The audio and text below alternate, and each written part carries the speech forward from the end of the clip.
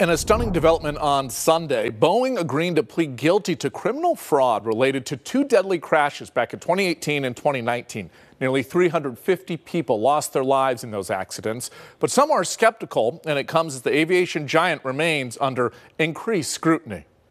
We've seen the victims' families outside Congress protesting Boeing and demanding accountability.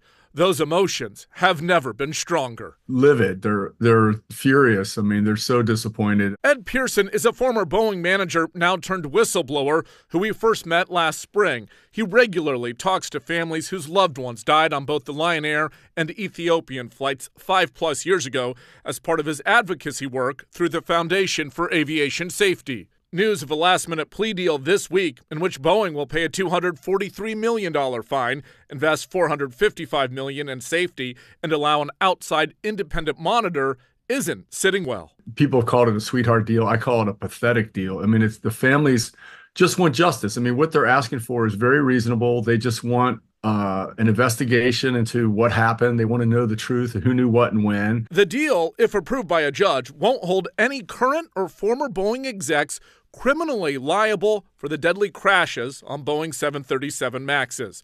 But the giant manufacturer remains under heavy scrutiny, especially after that Portland-based Alaska flight saw a midair door plug blowout in January. These are clear warning bells that the quality of the airplanes are not sound, and that the rush to produce, we're starting to see, the ramifications of that terrible, logic. Our culture is far from perfect, but we are taking action and we are making progress. Last month, the company's CEO went before Congress to stress changes are already underway.